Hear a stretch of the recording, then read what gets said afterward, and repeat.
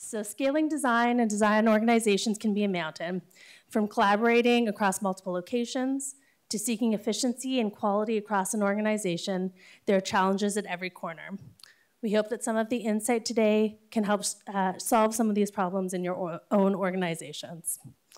Shipra Kayan, formerly the UX director of Upwork, Peter Mulholtz, the author and consultant, and Amy Thibodeau, our very own UX director and head of UX operations at Shopify, and Ann Purvis will all be speaking today. So first up, let's welcome Shipra Kayan to the stage, the former UX director at Upwork. She's been a UX strategist for over 15 years and has facilitated over 100 remote design workshops. Most recently, she was the director at Upwork, leading the company's transition towards embracing design thinking and design sprints as part of the product development process. And she's here to talk about building a strong UX culture within distributed teams.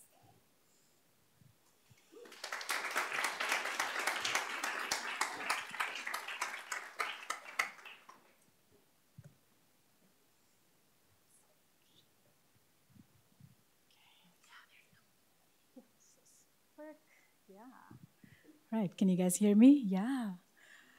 Hi, thanks Jen, thanks Shopify for hosting us. This has been the most incredible conference so far. It's so rare to be in a place surrounded by peers and be able to talk about the tough parts of management, especially managing designers.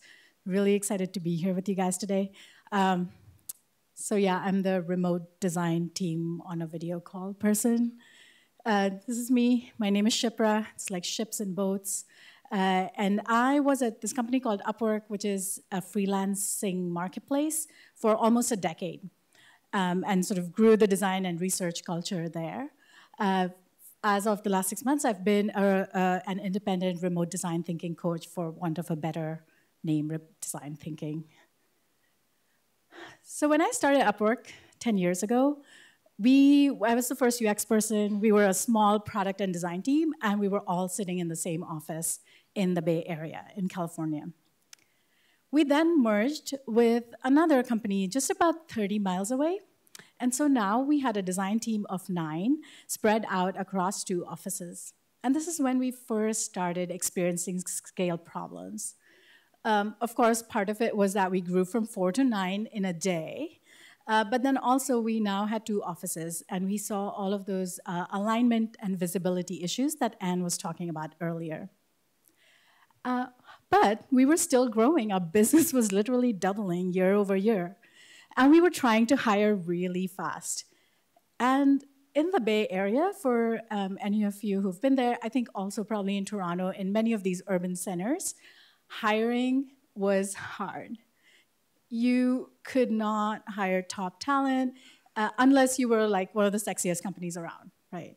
Like Airbnb, yeah, they got top talent, but it was really hard for us to hire top talent. We decided to embrace what we were selling, which was remote work as part of our business, embrace that as part of our design team, and we started hiring remotely. We hired a design director in LA. We hired a really, really fabulous junior designer in Atlanta. We even brought in a VP of design into our San Francisco office who moved after 6 months to Arizona. So now we had a design executive that was not at headquarters, right? So we started really seeing our team become more and more hybrid, and, and about a third of our team was not in one of the main offices.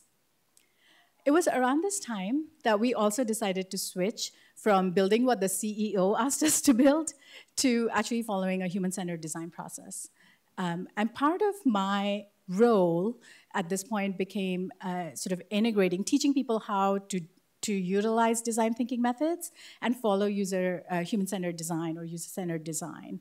And the first thing I did was I hired a really great design coach to come in and train everyone, train our legal department, train our engineering department.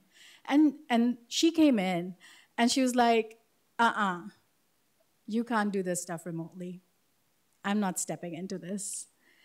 And I was like, I was really at a loss because we had the budget, we had a team that was really raring to go, and there was no one to show us how to do it.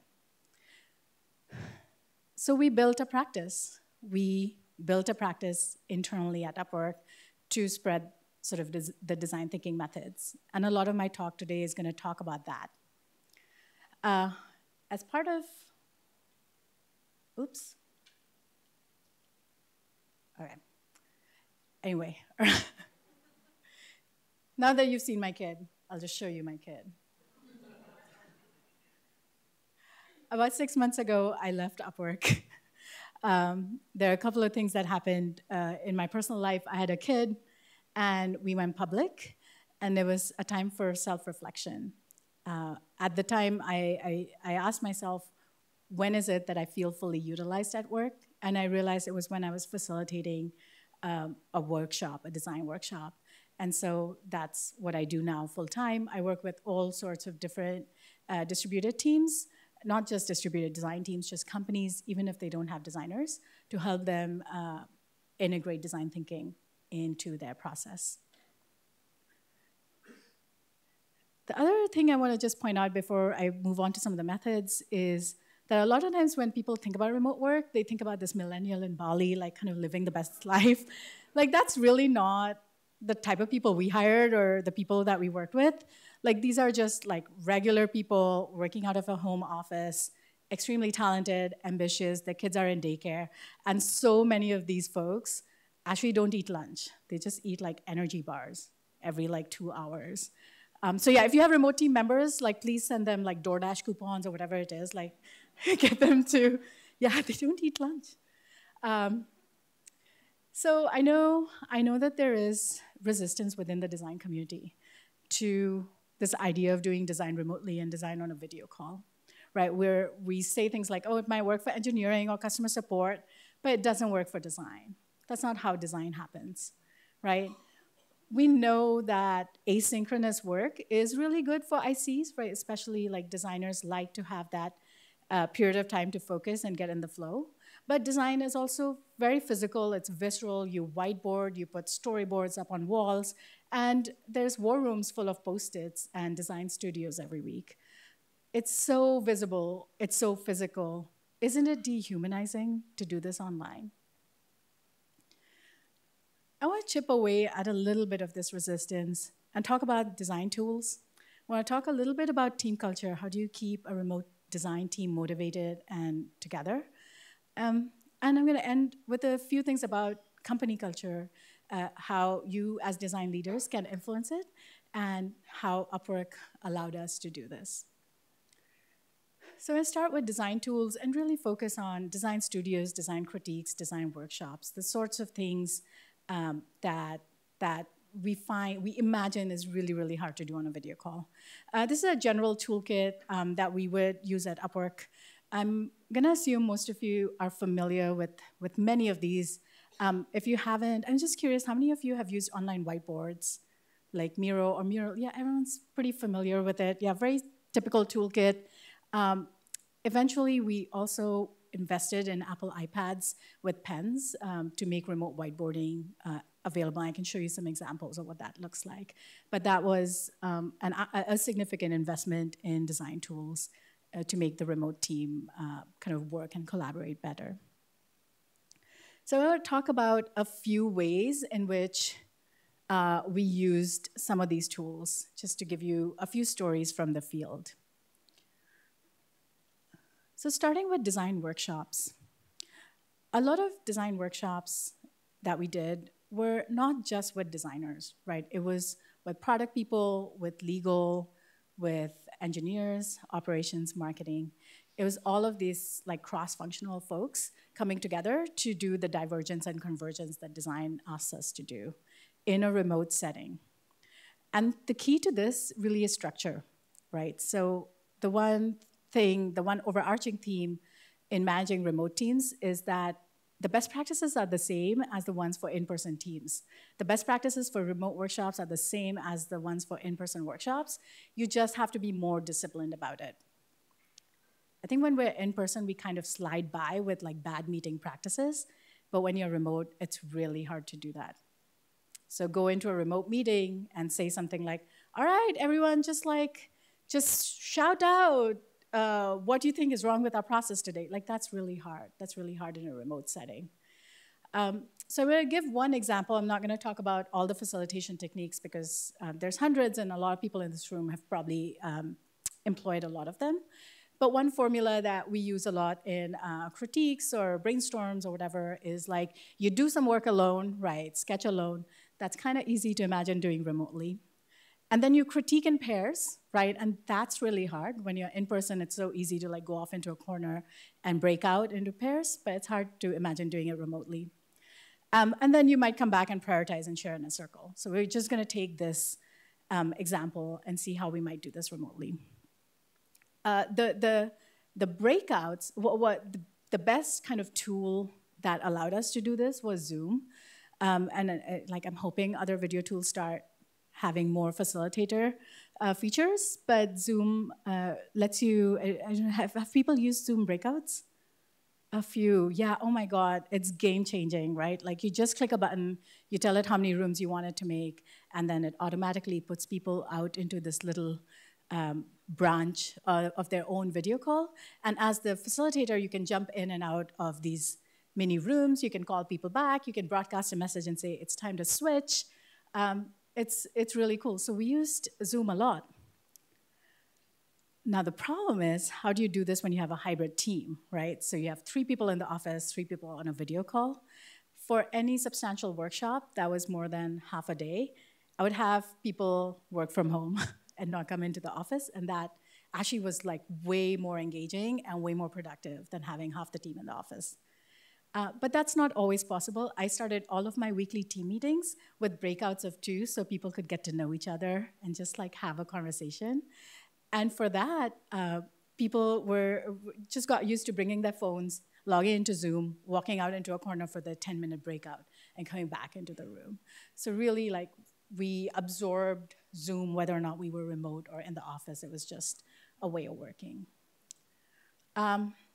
Also, most of our these kind of remote meetings, which were working meetings, we didn't share our screen. We did not share our screen. We would have the video conference grid on one screen, and then we would have our working doc on the other screen. And with whiteboards like Mural, it sounds like everyone's been using them.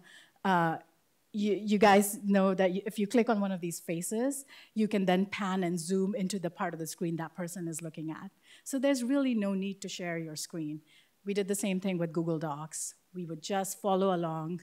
So anyone, you could be working in your working doc and then look, also glance at the faces of people when you were talking. The other cool thing about these online whiteboards is you can ask it to show you the cursors of all the people. And as a manager, it was a really great insight for me to see the energy of my team.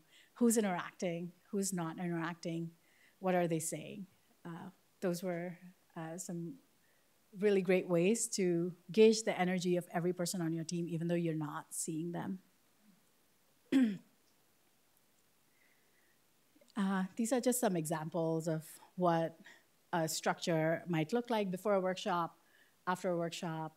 It sounds like a lot of you have used these tools, so I'm not going to go into too many details.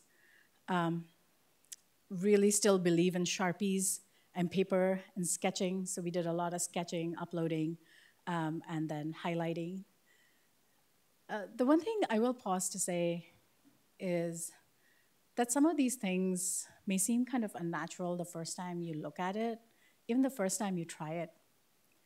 But it really becomes habit. And one thing that the story I have about that is we introduced these tools at Upwork, and we invited all these people like lawyers and product managers to come in and brainstorm and frame problems and all of that.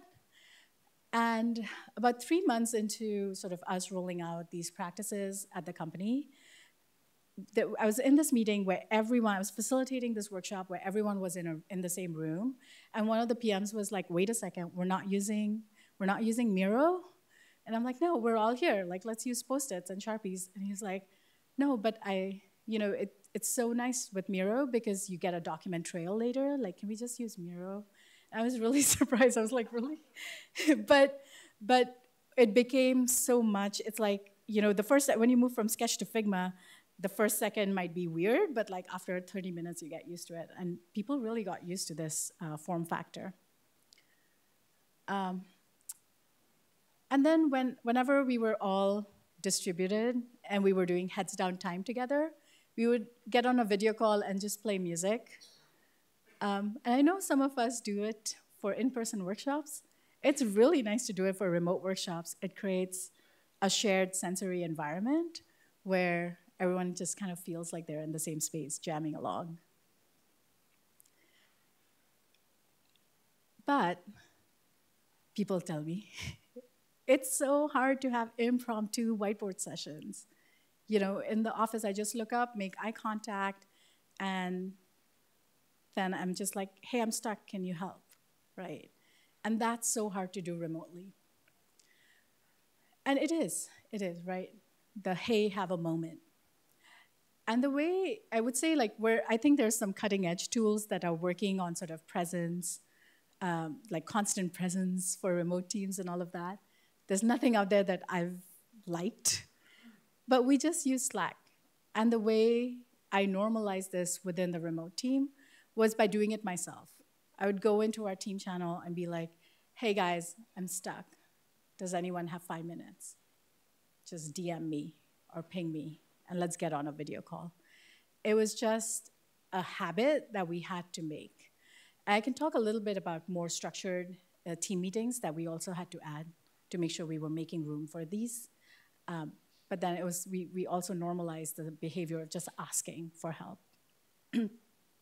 And then once you did that, we also used kind of Apple iPads and Apple Pens for sketching. And if you guys haven't used it, these online whiteboards have great iPad apps now. It's seamless and super great. These are just a couple of examples of workshops where we sketched as well as used Post-its.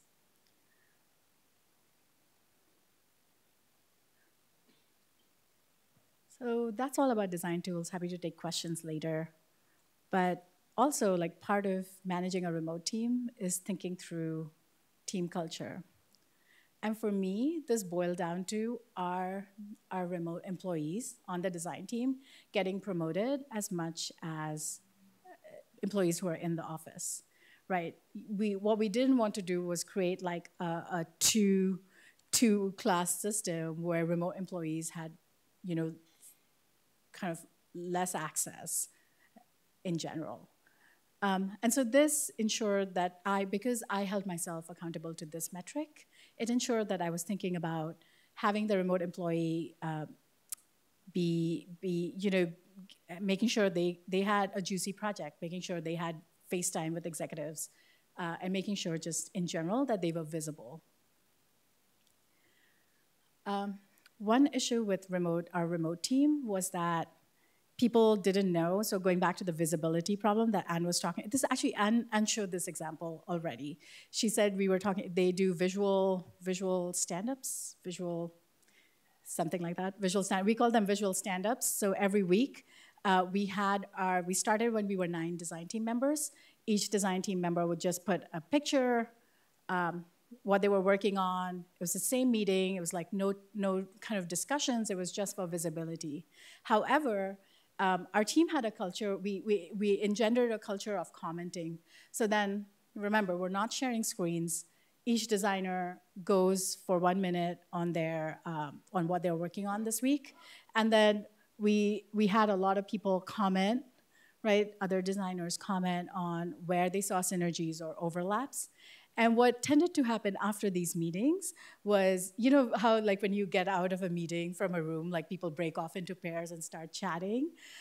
We saw that even after our remote meetings, right? So people who were commenting or found synergies would Slack each other immediately after and hop on a video call. So this was kind of one way to keep visibility going. And like Anne said, we started when we were 9 designers, and it was still going strong when I left and we were at about 40 designers and researchers. It was still useful at a team that scale. The other kind of fun things we did was just focus. I know icebreakers sound like whatever, hokey or whatever, but in team meetings when you're like just seeing the top half of someone, it's really fun to like just get something personal. So, for instance, just asking people to snap a picture of their feet, which was usually funny because like people only dressed their top half a lot of times. I mean, there were clothes. I mean, sometimes whatever. I'm not going to get into that. Also started every sort of weekly team meeting with a 10-minute breakout in pairs and just talk for 10 minutes and come back. One actually sort of a weird advantage of having a remote team was I saw fewer cliques, like fewer, this is the cool crowd, that's not the cool crowd in my remote teams, compared to what I'd experienced when we had in-person teams. You know, n equals 1, but it was actually a little bit more democratizing to have everyone be remote. But I would let Zoom pick who got paired up for the day. For me, I'm not suggesting everyone does this, but for me, the way I show appreciation is by writing a card, like I still do that. So for my remote team members, I would do the same thing, like send a card, send an Amazon gift certificate, send whatever like stuff when they did a good job, and not forgetting to celebrate those moments, even though I couldn't take them out for a drink. Also kind of something that's non-intuitive is for one-on-ones. A lot of times, especially once I had a rapport built up, we would do it on the phone and not on a video call. I think there's something about a video call that feels almost confrontational when you're like staring into each other's faces. And when you're on a computer, you're looking at work. So a lot of what I would do is just be like, okay, we've been sitting in front of our computers, just put on some headset, your headset, and like go for a walk. And those sometimes tended to be like the deepest, most meaningful conversations I had with my directs, was when we were both like physical and walking and outside. And yes, I fired someone on a video call, right? That's hard. And that, I mean, actually, there's both pros and cons. And the way I did it was I prepared, like when you let someone go at any time, shouldn't be a surprise, right? They read their review, they are coming in prepared, have the meeting, give them my phone number, give them phone number of any sort of other resources that the company provides, any mental health resources, whatever they might need, pre-set up a meeting with HR, you know, tell them to take the rest of the day off and reflect, all of that you would do if you were letting someone go in person. But what was the most awkward part of doing that was, again, like that we were on a video call and we were staring at not only each other's faces, but also our own faces as we were reacting to this really difficult conversation. I don't have any tips for that. It was just the most like awkward setting to do that in. I feel like in a conference room, you're sitting side by side or at right angles. It feels a little bit less confrontational. However, the person, and we're in touch now, the person told me later that at least I didn't have to walk out the door with a box. And I realized like the hardest part of being let go is actually what you're gonna tell people in the aftermath and walking out of that room. And this person had the privacy of their own home. So, not saying it's better, but that was it. And then we had on-site, so we had off-sites, right? We flew everyone in every quarter, just like Anne said. And I'm referencing Anne a lot. We have to talk Anne later. But we flew everyone in. And the story I want to share here is initially our instinct, or my instinct was, everyone's here. Let's get a lot of work done. Right? Let's like do all these workshops, let's solve all these problems, let's brainstorm or whatever. And what I realized was we were actually pretty good at doing that remotely. But what we weren't getting remotely were those 1-hour-long lunch conversations where those friendships form. And there's a lot of data showing that personal friendships at work are correlated to retention. And so we completely flipped. We didn't workshop any of our offsites. We'd fly people in during San Francisco Design Week. We'd have no agenda really that was work related. It was just time for us to get to know each other and be designers together and forget about Upwork for a week.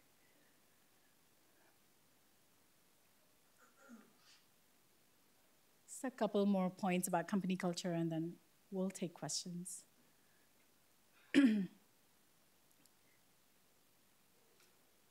So I was really lucky to be doing this at a company that prided itself on being remote first.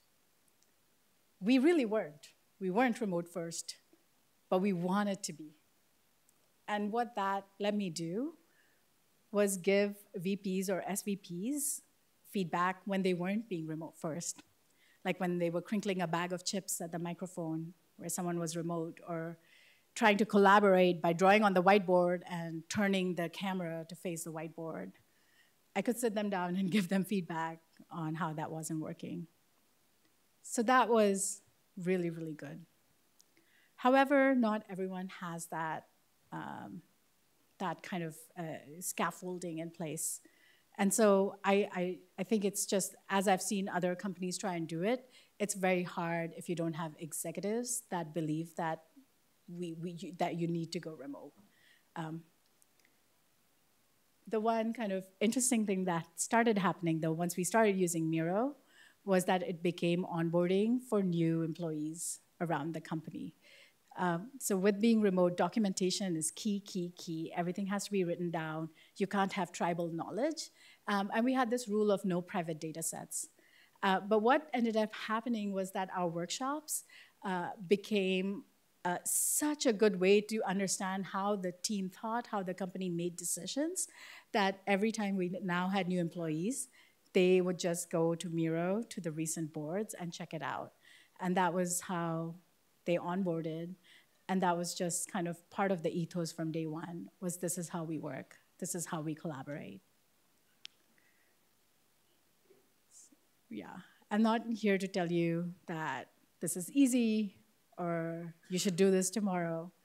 But I do want to say that the next time you get a chance to lead a remote team, or if you are leading a remote team and you're not kind of feeling like it can work, I just hope that today you can take away a little bit of confidence that it can work and that there are methods and tools that you can use. Yeah, that's it.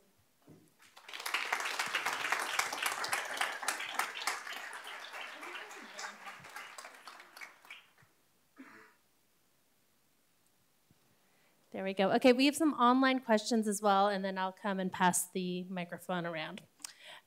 So first of all, how do you manage efficiency in design and collaboration questions when people are across different time zones? Yeah. So I can address the time zones first. We had engineers spread across time zones, not designers. Well, we had designers spread across 3 time zones, but not, on the other side of the world. We definitely had overlaps. When we did workshops, for instance, when we did design sprints, we would do 2 hours together and then have the rest of it be asynchronous homework.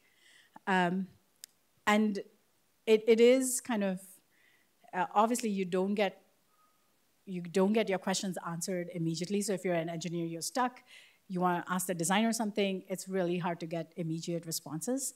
But it also, I think, as a result, we were a little bit more thoughtful in our documentation, and we were okay with commenting, like Google Docs comments or Jira comments. We were very used to like this asynchronous mode of communication. We did have 2-hour overlaps. The design and engineering teams would have daily stand-ups, very similar to what some of your companies do. Efficiency, I'm not sure, was there a specific question around efficiency, or just how do you handle efficiency? How do you manage efficiency? Yeah, I mean, I think if that was related to the fact that you can't quickly get a response, it's just I think we organically shifted towards being more thoughtful in our documentation. That's the best. Yeah. Okay, I have some more online ones, but also feel free to raise your hand and I'll come over. Would you say remote work is more costly? Flying people in, collaborative tool license, etc. Why or why not? Yeah, I live in San Francisco, so no, like for our company, it is not more costly. The tools are an investment. They're more than worth it. And I also think, I think for us, when we move to remote work, I think there are some companies that think about the cost cutting as a reason. I think overall for us, we just couldn't hire in the Bay Area anymore at the speed that we needed to hire. So yeah, it was not more costly, but also like it was so much faster to get stuff done. How do you convince a remote, unfriendly organization to consider remote work?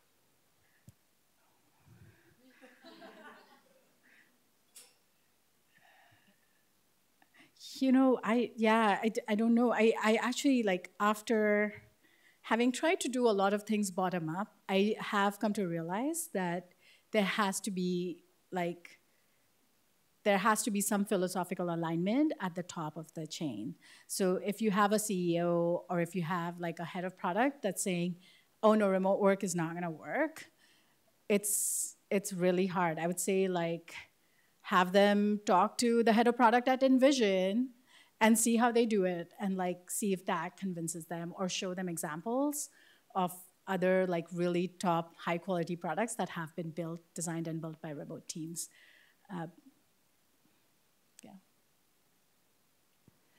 What was the reduction in time to hire with remote hires? Yeah. Oh my gosh. I don't remember the exact number, but it was drastic. Like if it was taking us 6 months to a year to fill a rack in the office, it would take us a month. And we did not lower our standards. That metric about remote promotions, by the time I left, we were promoting our remote folks more, not because they were remote, but they were like really, really good. They were really, really good. Are there additional success metrics to keep in mind or monitor for a remote team? Yeah. So these are not, for sure, I cut everything. So we did Glint surveys, which are employee engagement surveys. I'm sure you guys do some version of that. I would cut everything, you know, like you cut it by gender, you cut it by like, you know, making sure you're looking at minorities. I cut it by remote workers or not. So almost every HR metric that we were tracking as managers, I would cut that. But the other, actually, the thing that I didn't figure out how to operationalize by the time I left that I would have loved to operationalize was like the number of kind of the voice, like how much voice do you have as a remote person? And how can we equalize the amount of voice, the amount you're presenting, the amount of time you have with executives, all of that. Those were things I was thinking about, but I didn't operationalize. If anyone else has any ideas, by the way, this is a discussion. I'm sure like I can learn from a lot of you, so feel free to raise your hand and yeah, jump in. Yeah, for sure. So one of the worst interviews I ever had was a remote interview call, and I was totally unprepared for it. And so I came off really poorly. And so you guys are all ace ninjas at doing it. So what do you do when you are interviewing people to make sure that they're comfortable with the process because they're probably not as good at it as you? Yeah, that's, oh my gosh, yes. I made a packet. And the first thing on it was make sure your bed is not visible on the video camera. And not because, like, I understand a lot of people, like, you're taking a call from your room, I get it, or from a hotel room, but, like, just making sure you are visible and your background is, like, kind of, yeah, safe for work is... So, but that, I mean, that's, like, such a, like, tactical one, but for a lot of people, that immediate trustworthiness at first glance, like that really matters. Obviously, the tools, you know, for design interviews especially, there is usually a whiteboard task, right? And that's much harder because I don't expect every interviewee to have like an Apple iPad with pencil. We did a lot of those in Google Docs or in formats that an interviewee might have used before. So allowing people to write instead of sketch, or giving people some time to sketch and then share their screens. So we were very aware of that. We were also aware of like not having that bias. So we tried really hard to not reject someone because their lighting was off and we couldn't see their face or whatever. What are some of the best practices for structuring remote meetings with cross-functional teams that would traditionally be more open-ended and free-form if in person? Yeah. So so Atlassian actually has this thing. If you just search for Atlassian Playbook, they have a bunch of plays, which is like basically design thinking activities that you can do. Like just even like things that we do in the design brain, like even in a brainstorm, you have people, reflect, write something down, put it up, group it, affinity it. That's always a good structure. And finally, like the one that we employed a lot, even with our board, was sort of the Amazon memo structure. Have people read something, absorb it, and then come back and have a structured guided discussion. We also always, for any substantial remote meeting that wasn't just a presentation or, sometimes you just have someone giving you some technical information that you need to know. You don't have to structure that. But if it was like any kind of a structured discussion, we always had a facilitator. And my team, I groomed them to be facilitators. We had all of our researchers get facilitator training and be really, really good at facilitating. Okay, I think we have time for two more. I have one more online, so think of your best question and I'll come find you. Do you have any suggestions for conducting meetings where part of the members are remote and others are in person? Yeah. So depends on how long the meeting is. So if it is a real substantial workshop that's half a day, 1 day, 2 days, 5 days, I would ask people to either work from home or book a small conference room at work. And so then what you're doing is you're kind of creating the space where there are no side conversations and everybody's using the same toolkit, right? Everyone's using the Google Doc or Miro board or whatever it is that you decided. I think the hardest part about hybrid meetings is that people in the room have side conversations, start scribbling and drawing or whiteboarding and like imagining that the people remote will see it. So that doesn't work. I think if it's a shorter meeting, having everyone use the same tools and having a set of norms. We had a page of norms that we had printed out in every conference room. It included things like log into the meeting and share your camera. So like, again, like Anne said, like, so people can see your face and not just like people who are remote are not seeing a big room. No side talks, no talking over each other, no opening bags of potato chips or popping cans of soda, because it's really, when you're remote, it's really annoying. We had all of our leadership take meetings remotely very, very constantly. So like kind of how Jared said 2 exposure hours to users every 6 weeks. We had this rule of like everyone needs to take meetings remotely, even executives, so they understand what it's like to be the remote participant. So it was very much part of our company culture to create a supportive environment. Yeah. Sorry, I have one quick question. So we're trying to bring on new hires where leadership may be remote. Do you have any advice to give to someone coming into the company who's never worked remote before and make them comfortable with that atmosphere? Yeah. So I would say the hardest, this is like probably not the easiest to do, but the most effective is for them to be on site for the first month or 2 months and then go back remotely. Hopefully they have other people as a support group within the company who also work remotely. So we had a remote, just like, we had, groups for moms or African Americans. We also had a group for remote folks to kind of be supportive for each other, advocate for themselves. So hopefully the company has some structures, but like just flying out, making some of those connections, depending on how hybrid your team is really important. Well, thank you so much, Shipra. That was really, really interesting. Thank you so much. I think we all learned a lot. Yeah. Thanks, guys. Thanks.